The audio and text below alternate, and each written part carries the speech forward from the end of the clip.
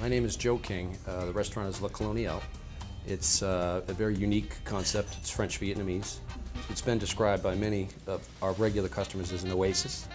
It's kind of a place where you walk inside and you feel like you're in Vietnam. You feel like you've gone someplace else. Saigon, 1920s. I think the difference between Le Colonial and any other restaurant like it in Chicago is that we looked at every detail. The colors outside on the terrace, we have the April blue, which is indicative of the time for terraces in Vietnam. Very light, very airy. We have these communal couches, these communal tables.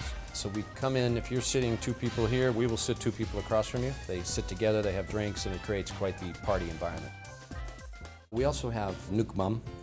Nuoc mam is basically the equivalent of salt in Vietnam, but it's almost all the food is marinated and prepared with nuoc mam.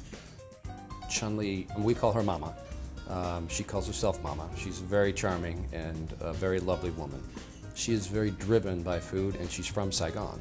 I make a nuoc mam fish sauce. I'm Chun-Li. You know, I working Le Colonial 14 years, and everybody call me Mama. You know, I put about 5 spoons fish sauce, 3 spoons sugar, 2 spoons hot water, and a little garlic chop, 2 spoons white vinegar,